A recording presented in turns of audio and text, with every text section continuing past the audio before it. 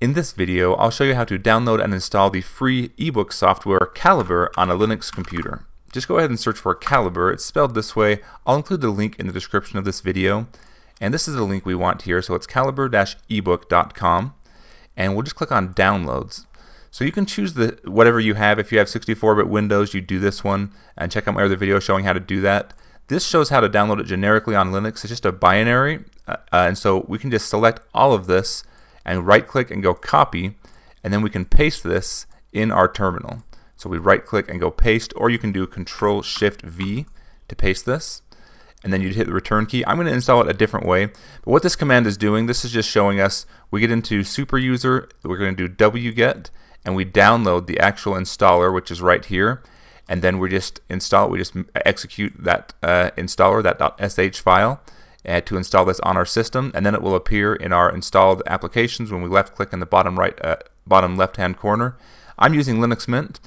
An easier way to do this is to open up the software manager. You can just left click in the bottom left hand corner and start typing in software manager, and then you can just search for Calibre, and then I would recommend choosing this FlatHub version because it'll be a later version. I believe this is a version 4.9, whereas the other version is an older version, the 3.x version. But then just left click install in the top right hand corner, and this will automatically download it and manage the installation. You can remove it easily. So if you're not as comfortable using the command line, this might be the way that you want to go.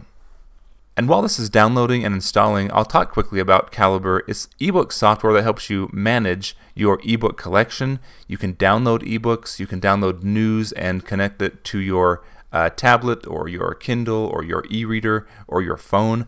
And then you can read those ebooks on your device. You can also just read them within Calibre, within the software on your computer. So it's a good desktop e-reader as well. And you can also use this software to create your own ebooks. You can use it to convert ebooks from one format to another. You can edit the metadata of your ebook. So it's a really, really cool software, and it's 100% completely free and open source, the free full version. If you like this software and find it useful, consider here on the website you can learn how to support and get involved. So you can donate, you can support the development of Calibre, and you can also help with language translations and bug reporting and developing this software. It's just free open source software developed for the community. So really, really cool project.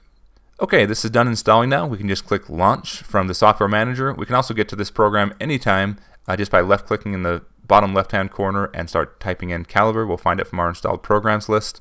When you first open it up, we're just going to choose our installed language, our language that we want to use, which is English, and then we're going to choose where we want this to be on our computer. I'd recommend leaving this by default, but you can put it in a specific directory if you want. And then you want to choose what e-reader you have. So if you're just using your phone, you maybe have an Android phone like me, you can choose the Android phone or tablet. If you're not sure, if you can't find the specific device that you have, you can just go ahead and click generic and just use a generic e-ink device. That's what I'm going to do right now. And here we go. Go ahead and finish. And this opens up, and this is what it looks like. So go ahead and check out the next video, and we'll get started exploring this interface and learn how to use Calibre.